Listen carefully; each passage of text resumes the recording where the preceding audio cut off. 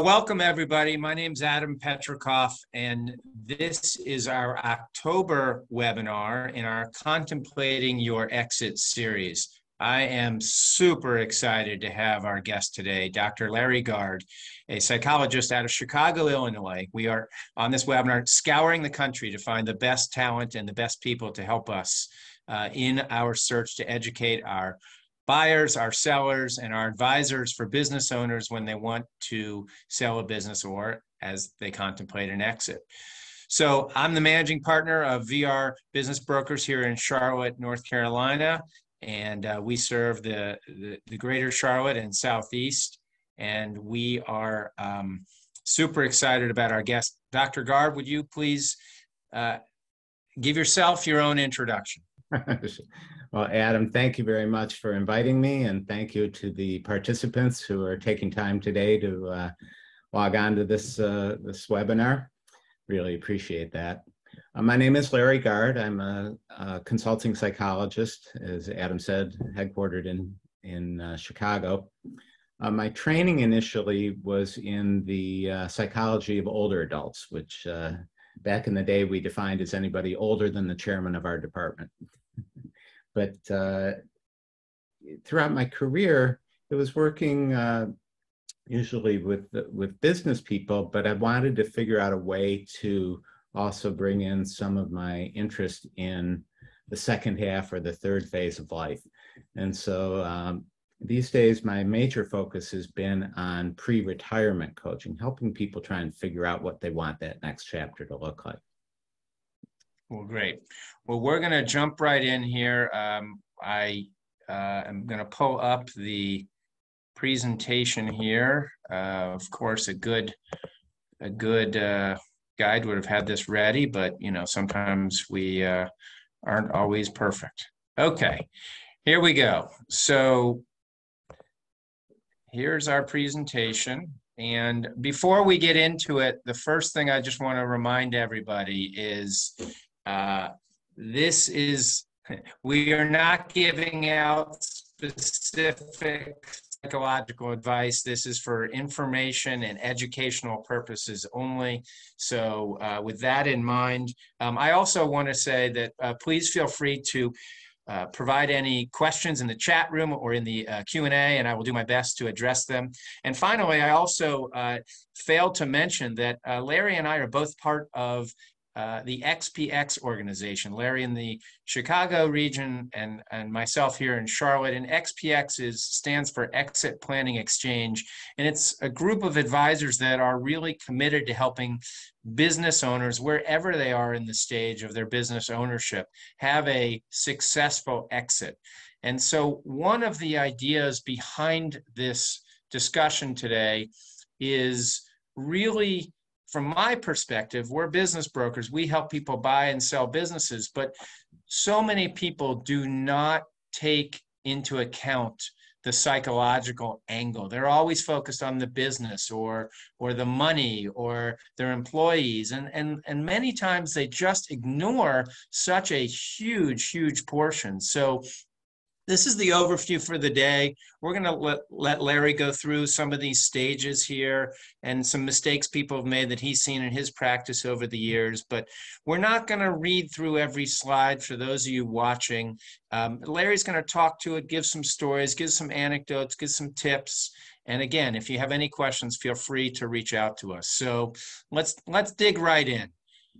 So the decision to exit your business, obviously it's a personal one. It may impact your family. It may impact it may be driven by health, maybe by retirement, by burnout. But let's just talk about the actual decision to exit your business, Larry, because that is something that usually, though not always, business owners can have some control over. Sure. Thanks, Adam.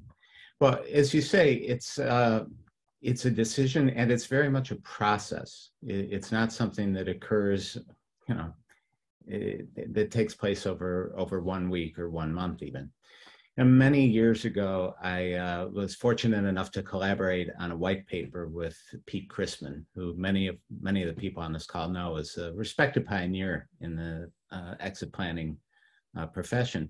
And he started out talking about the three pillars of exit planning. The first one being maximizing the value of your business, then tax, estate, and financial planning at the personal level, and the third part, determining what you'll do next. When you think about it, any one of those things could take a year or more to do. So most people in the exit planning profession talk about this process really needs to start 3 to 5 years before a person is planning to exit their business. I mean, this all takes time. And of course, not everybody does start that early, and not everybody really engages in planning at all. And to those people, what I want to say is, if you own a business, in the future, you won't. I mean, it's just that simple.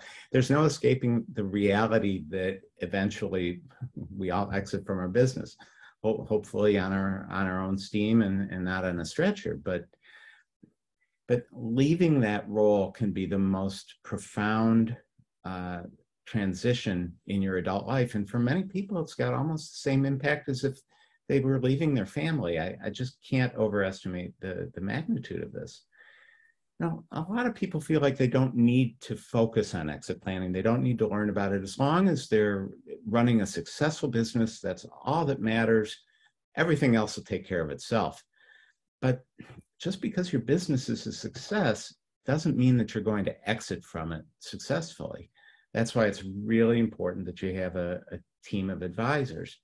I mean, most business owners do this once, but people who are exit planning specialists, they do it for a living. And you wouldn't try and sell a house without a blueprint. I tell people, don't try and do this without a solid team. I mean, yes, you absolutely want to get input from your family.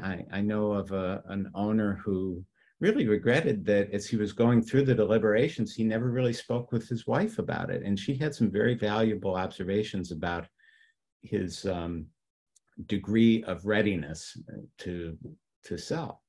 And I encourage people to talk with other business owners who've gone through the process, and ask them, how did it meet with or diverge from the expectations that you had?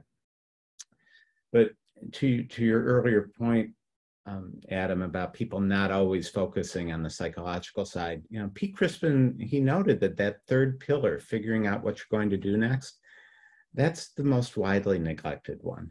And it stands to reason. We spend years focusing on building up our business and making it a success. So we don't stop to think about anything beyond that goal attainment. But when we fail to address that third pillar, it can complicate the exit planning process and the exit itself, and people don't achieve their goals. Yeah, and it's one of the things we always ask when we meet with a business owner is, what are you thinking of doing next? What are your plans? And if someone says, I have no idea, my gut reaction is they're probably not really ready to sell. They're probably just maybe thinking about it. They're in the earlier process, as opposed to someone saying, my wife or significant other, we're getting ready to travel. We want to go see the grandchildren. We're going to go spend more time at the beach. We're getting a place there. Is those that have specific plans, that tells someone like myself and other advisors that this isn't a wake up on Friday, I'm mad at my customers, I want to get out by Monday. This is, as you said in the first bullet on this page, this is a process, not an event. And so as we put down here, thinking about life beyond ownership, I just read the other day, the average retirement after a business owner sells a business is 18 years. That's a whole nother career. Oh, yeah. What are you going to do with that?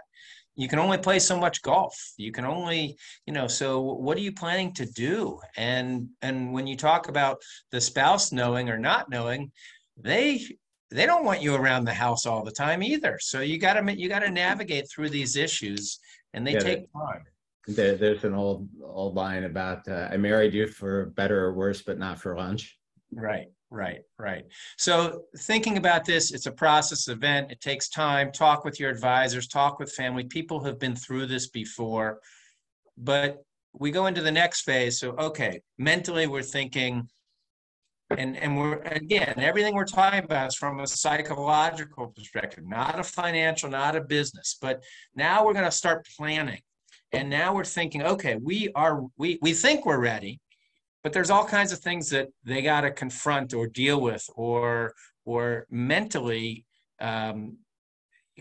they're struggling with. So you want to talk about some of these issues here before we actually go to sell the business? Sure. Thanks, Adam. Well, I'd start out with the question, how are we defining ready? I mean, ready doesn't necessarily mean that you're not without some discomfort. I mean, if you wait until that exit decision feels 100% perfectly right, you might be waiting a long time. I mean, don't expect that this decision isn't going to be accompanied by some misgivings or uncertainties. The key thing, I think, for folks is to use those feelings as to help inform your decision-making process. Don't get paralyzed by the feelings, but use them as a signal. So, for example, let's say you're debating about whether or not to sell, and the big question is this going to generate the kind of funds that you're hoping it will? Or will there be a buyer out there? Well, use that anxiety as a signal that, well, maybe it's time for an updated business valuation. Several years ago, I wrote a book called Done with Work, a dozen perspectives on the decision to retire. And I interviewed people who had chosen to retire. And one of the, my hope with that was that it would help people who were grappling with this decision. As one of my respondents said, it's not easy to decide when to be done. I noticed that at least the people I interviewed, that decision to move forward, to leave their work, was really propelled forward when the psychological readiness coincided with external circumstance. So when the emotional factors were in sync with the situational factors, that made the decision so much easier.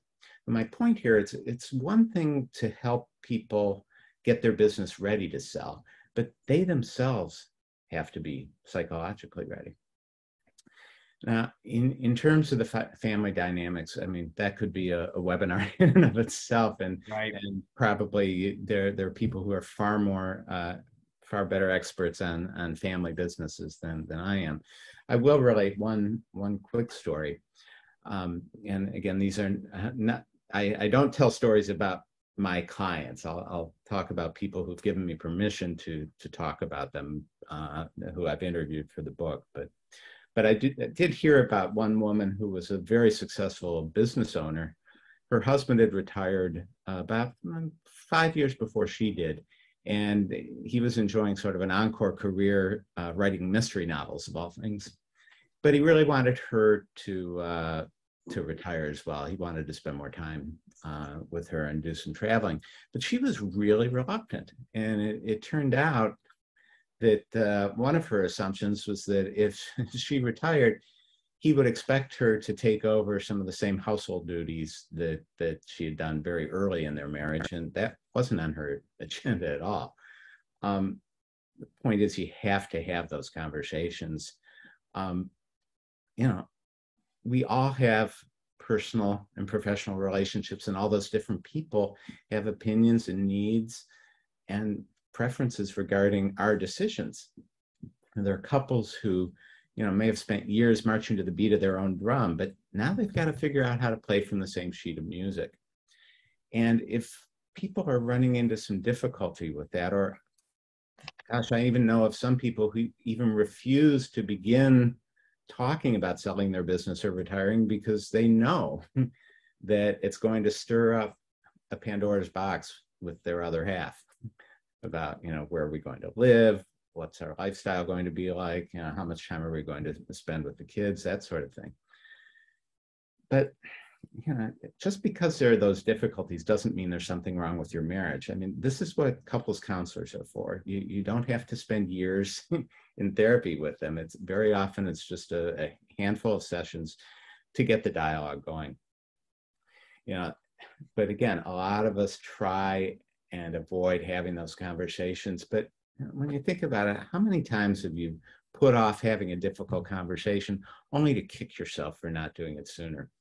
So cognitive theorist, Dr. Robert Leahy, I think he's got a great line. He says that the disagreement we envision in our heads is usually far worse than what occurs in real life. In terms of the this exiting your business being looking at previous experiences, you know, this is a transition, and transitions are a little bit different than other life events. You know, and most things in life have a beginning, a middle, and an end, but the sequence is different with the transition, and a transition begins with an ending. This decision requires being psychologically ready to exit your old life. And you know, some people do it gradually, others, you know, want a clean break. But if you really don't end the old, it's like, you know, starting on a sailing journey with your boat still tied to the dock. So the average person goes through many different transitions in their life. And each one of those, we learn something valuable. So I encourage people, you know, you might even want to make a simple chart that lists the different transitions that have taken place, and more importantly, what you've learned from them. You know, you can use unsuccessful transitions too. Those have lessons as well. I'll give you an example. You know, after grad school and residency, I decided to start a private practice, and it took well over a year to build up enough of a caseload to be able to support myself. And what I had to learn, the lesson that transition period taught me, was how to make use of my downtime. Well, can you see how that would be a valuable lesson to apply to post-exit? Very much. You know, in terms of the mortality issues, you know, planning for the future confronts us with the fact that the future's not unlimited. And we look down the road and we see that, you know, it eventually ends. So many of us prefer not to look in the first place. What I tell people is, you know, planning may not change certain outcomes in life, but it can certainly make the journey a lot less rocky. In terms of preparing emotionally, you know, I really encourage people to acknowledge their retirement worries. I think in many respects, we've glamorized retirement over the past couple of decades in this kind of, you know, when you think about the popular media, we see affluent older couples driving down the Pacific Coast Highway in a convertible, or, you know, paddling a kayak in an ocean inlet. But, you know, make no mistake, this is a huge transition for most people. And, you know, yes, retirement can be great, but it may also have some changes associated with it or losses associated with it. And we have to allow people space to talk about that. I've even had clients say to me, you know, they think there's something wrong with them because they're not overjoyed with being retired. Yeah, they're okay with it, but they see all these images telling them that it's supposed to be the most fabulous time of their life. There are a lot of other things that get in the way of planning for that period in our life. You know, we tell ourselves things like, well, I'll figure it out when the time comes.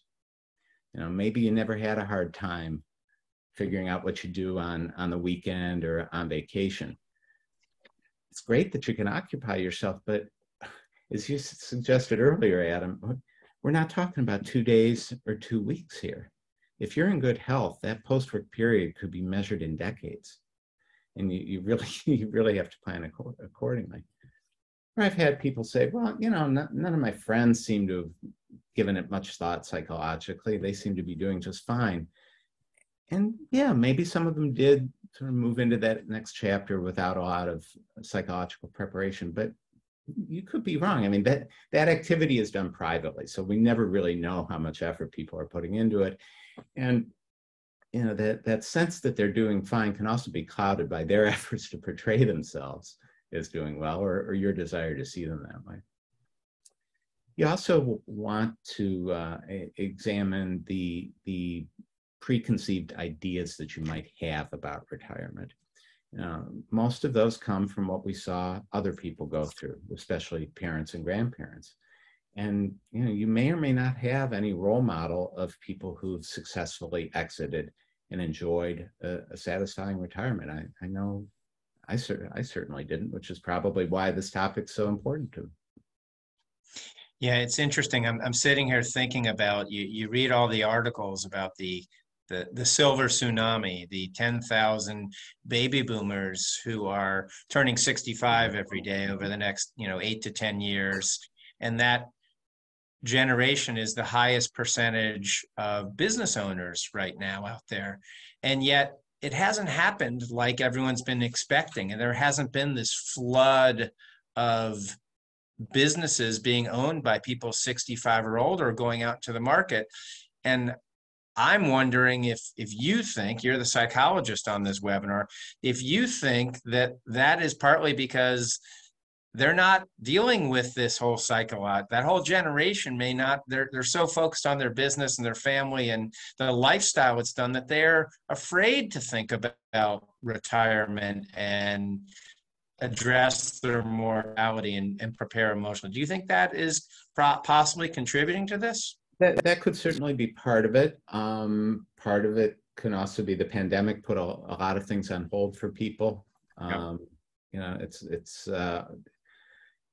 the housing prices, can be an issue too for folks. So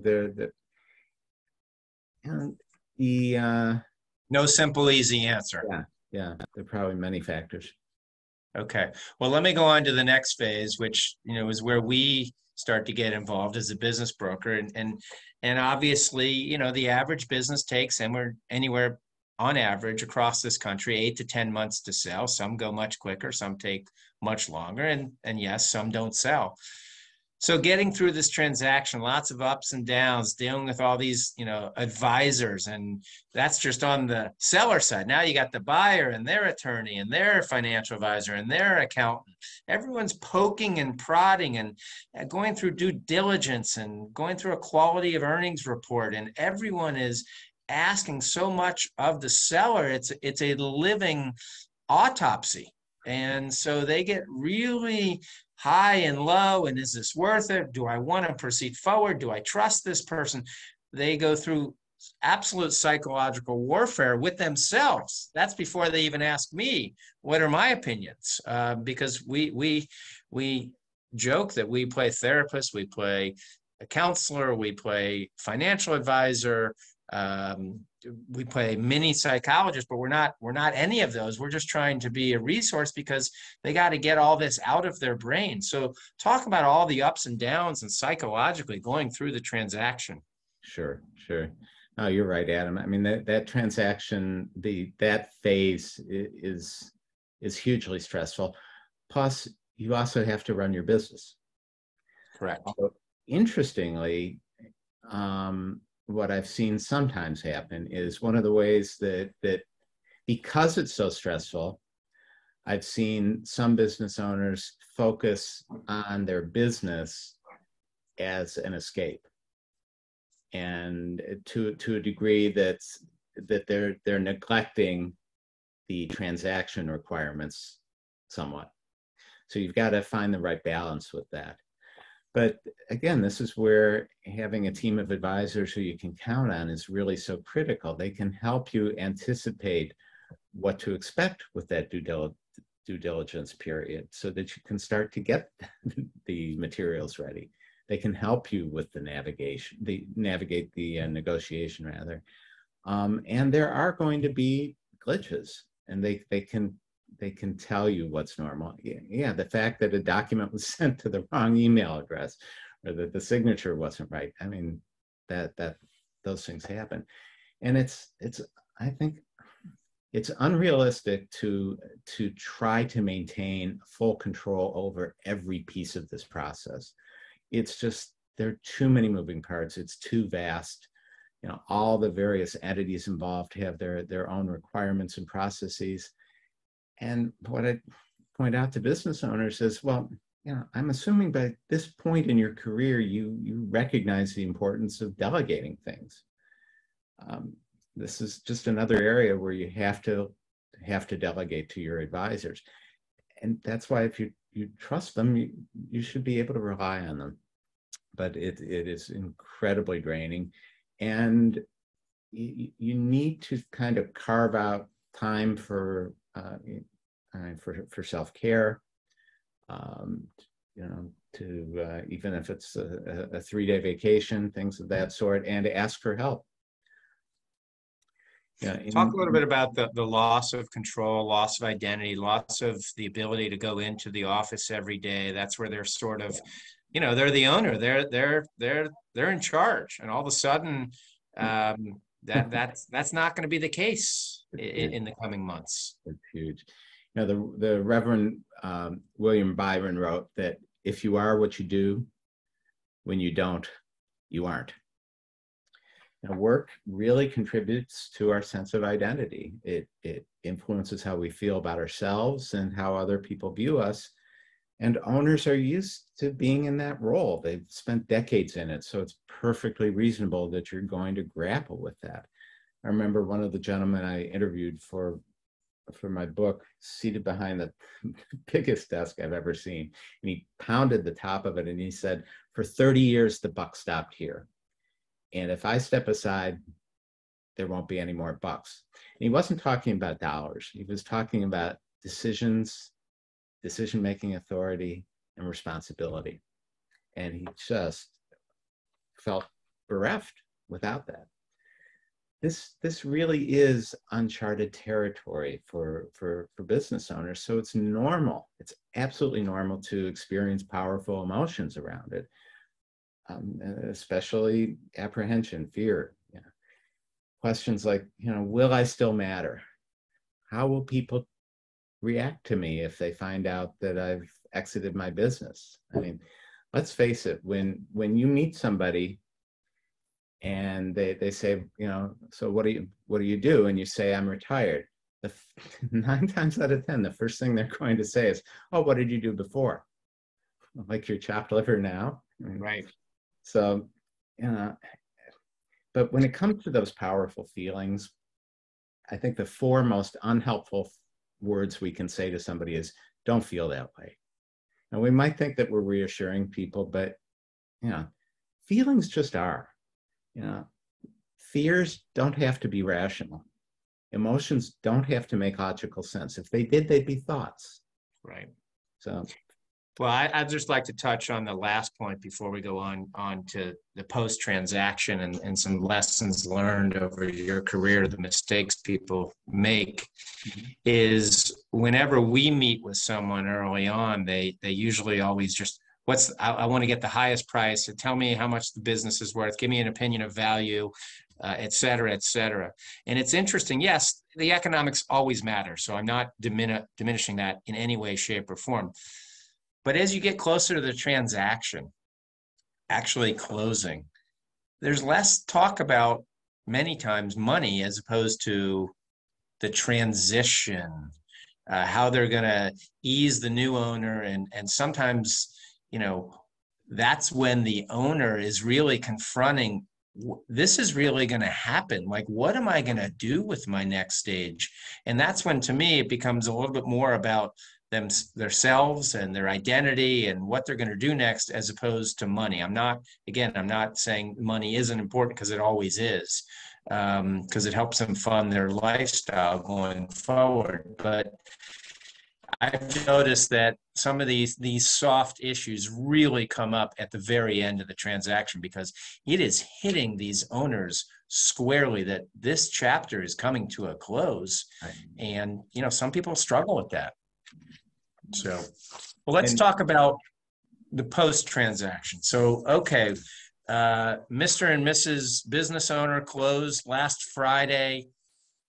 They're going to do their transition for a couple weeks, months, et cetera, 3-6 months, whatever the parties have agreed to.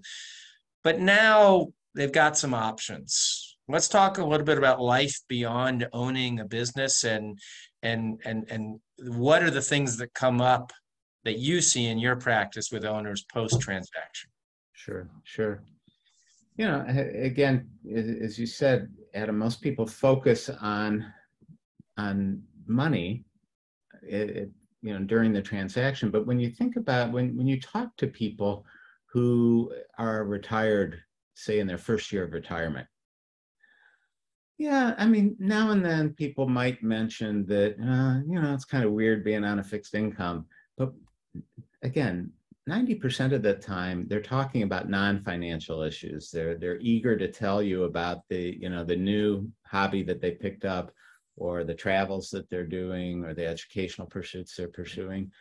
Or conversely, they may be talking about the negative things they're experiencing. They're unhappy because they don't have a routine, or they're feeling unsettled in a new living arrangement that they're not particularly pleased with, those sorts of things. So it's not typically the financial piece that they're talking about at that point. And I try to encourage people to compare it to a really extended vacation. When you think about the last vacation you took, you know, it might have been pre-COVID, but you know, yeah, you probably thought some about how you'd pay for it and what the cost would be. But again, I guarantee you probably spent a lot more time thinking about, you know, what you wanted to do, what you wanted to see, and how you wanted it to feel during that vacation. So I encourage people to think the same way about that post-transaction period. But, you know, sadly, the fact is most of us baby boomers spend more time planning our kitchen renovation or our adult child's wedding than we do preparing psychologically for that post-transaction period. And, you know, sometimes people will say to me, you know, I have absolutely no interests outside of work. But frankly, I think most people actually do have interests. It's just that they didn't take the time, or maybe never had the time, to really identify the interests and explore them. And when you start digging into that a little bit, sometimes the real issue is that there's just so many choices, and that gets in the way of figuring out what they want to do next. But I encourage people to think both long and short-term and long-term. You know, make sure that you have several things on your calendar during those first few months after you sell the business. The worst thing you can do is wake up on day one with a blank calendar. But longer term, you might want to start thinking about what was most fulfilling for you about work. I mean, we all derive different sources of fulfillment from work. And take that into account as you think about what you want that next chapter to look like. So, for example, you know, did you enjoy the problem-solving aspect of work? And if so, how so? I mean, did you like solving problems on your own? Did you like solving problems as part of a team? And then take that into account when you think about taking on other challenges. So, for example, maybe you get invited to be part of your condominium board. Well, if you'd rather solve problems on your own, serving on your condo board is not a good match, but maybe spearheading some special projects for them might be a better fit. Just want to share one quick quote from one of my interviewees, a woman named Sharon. She said, "I'd encourage people not to commit to any one thing initially. So many people I know have settled on one activity for their retirement, thinking it's going to be the right thing without really examining or exploring multiple possibilities." So I encourage that of my clients, that, you know, a lot of times people are going to approach you with opportunities and want you to commit to things. I encourage you to try and work out some kind of trial arrangement or interim arrangement with them, because you really owe it to yourself to try multiple things during that period. Yeah, that's great. And I think one of the other things we mentioned here is that they're not alone. There's so many of their colleagues who are also in this phase, and it's really important to you know, make sure you're talking with your peers who are going through these same issues, because you are not alone. So let's move into sort of some of the mistakes you've seen people make over the years. And And I do have a couple comments in here that I'll add after we get through the mistakes. So again, Sure. if you want to add any questions or comments, please put them in the chat or in the Q&A, and I will get to them after this slide. Sure. The first mistake is what we call it, adopting an R&D approach. And it's not research and development, it's repression and denial. And that title comes from my XPX colleagues out east, Paul Cronin and Jack Beauregard. And these are people who just won't even think about leaving. They avoid any discussion whatsoever. And that really leaves their company vulnerable if things change, or even if an opportunity arises. Another mistake is, again, we've been talking about this, to not being emotionally ready. And this can lead to a sense of remorse. I mean, these owners begin the negotiation process and then but they're not ready and they pull out of the deal. They risk losing money that they pay to intermediaries. But again, beyond the money, it creates disruptions for the different stakeholders, and the business operation could falter. The third mistake is crafting unrealistic or ill-conceived plans for the future. I mean, and then these people end up feeling the exact same discontent and aimlessness that they feared to begin with. They end up sort of retiring because the first plan didn't work. As you mentioned, I mean, I know so many people whose only plan was to play golf. And yeah, sometimes that works for some people, but in many cases, it's not fulfilling enough. And for the advisors on this call, you may think that this doesn't really affect you, but I think indirectly it does. If you use the analogy of a real estate agent, if that agent consistently puts people in homes that they're unhappy in, their clientele won't be satisfied. And I think the same is true if your clients find themselves unhappy in retirement. They may regret selling their business in the first place, and they're not going to be a referral source. Another mistake is being blinded by our own history. Again, we have so many assumptions and beliefs about retirement based on what we saw our parents and grandparents go through. And maybe you watched a grandparent who, they worked until they died, or your parent became miserable after they retired. Well, you have to ask, are you playing those tapes? And is that getting in the way of making plans? And finally, I'd say people have unrealistic expectations about how quickly the sales process will unfold and how quickly they'll adapt to the next chapter. And this might be the most important transaction in your life, and it might be critical, a high priority for your advisors, but there are lots of other players behind the scenes who may not have the same meaning to them. They may not be acting as quickly, and this process does take time. And in terms of how quickly you'll adapt, I think it's unrealistic to think that it'll be any faster than 6 to 12 months before you feel like you've got your sea legs. The comparison I'd say is, think of when you moved from middle school to high school, or high school to college. How long did it take before you really felt like, hey, I got this? It takes time.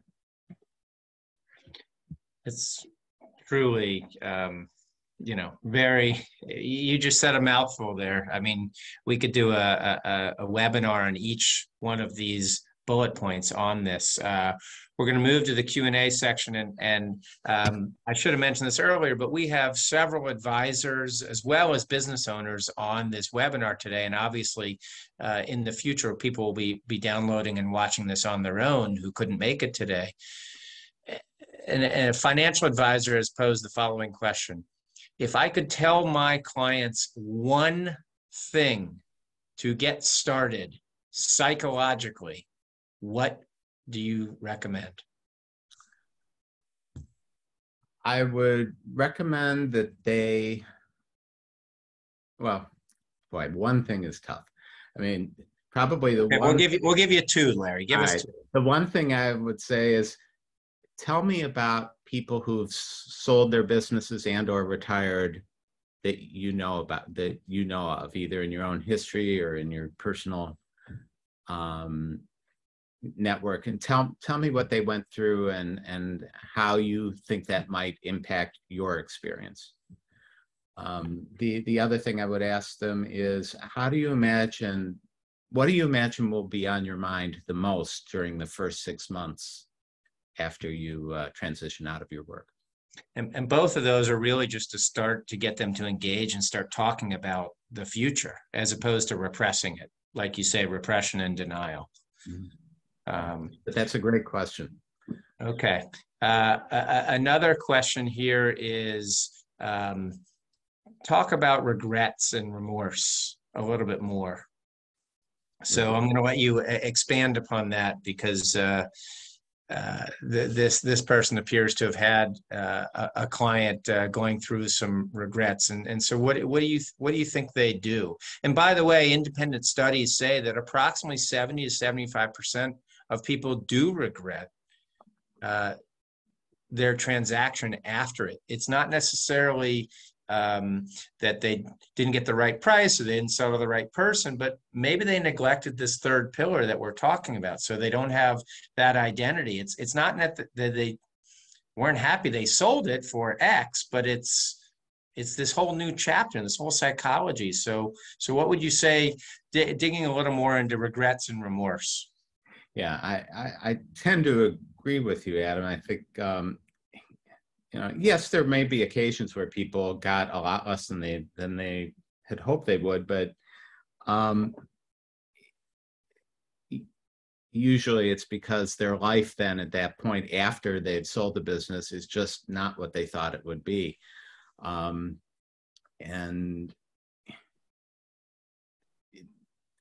I can't help but think that it's because they had unrealistic expectations and didn't spend much time thinking about what that period would be like. You and I talked about when should this psychological preparation begin, and I said to you, well, really very early on in the stage of the process of trying to sell the business. If you wait till letters of intent are signed and so forth, that train is starting to move already. I'd rather see people engage in the psychological preparation before they actually pull the plug and get things started. Or put another way, I'd rather people spend 3 to 5 sessions doing some pre-retirement coaching as opposed to having to spend 6 months of psychotherapy or even longer afterward when they're miserable. It's much, much harder to do that work then. And that is a great segue into, I've already had one person text me on my phone. I've been checking. He said, "Get me Dr. Gard's info." So if you're intrigued by this, and if you're another advisor and you want to bring, Larry into, I'm in Charlotte. I had to find the best resource I could find through my XPX network, and Larry just happens to be in Chicago. So, but Larry has pre-retirement coaching programs. He's written a book. Feel free to go to his website, donewithwork.org, for more information. And I'm going to put up his contact information here again as well, his email, his phone number. And if you, I'll leave this up. If you don't get this all down, feel free to reach out to me. I'm happy to give you Larry's contact information.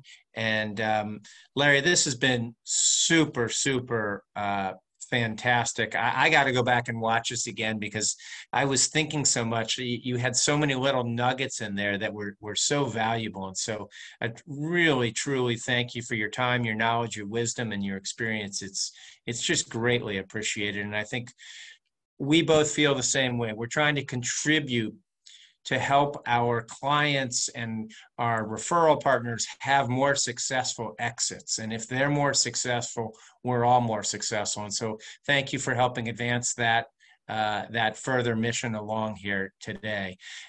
And I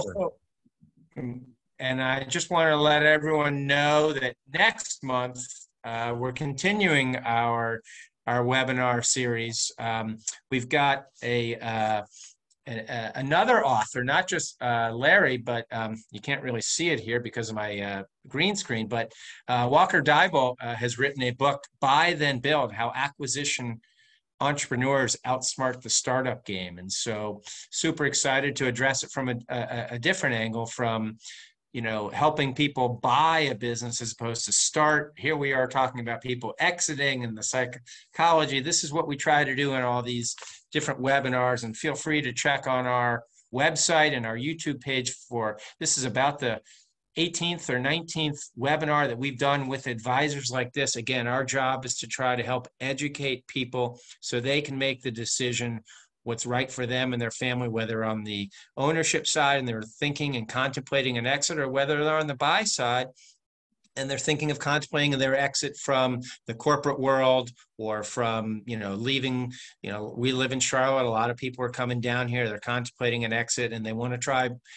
business entrepreneurship or acquisitions. So really excited for that next month. But Larry, thank you so much. And I look forward to seeing you when I come visit Chicago. We will look forward to catching up, and thank you so much. And again, anyone who is interested in learning more, feel free to connect to Larry or myself directly. And thank you all for your time today, and thank you all very much.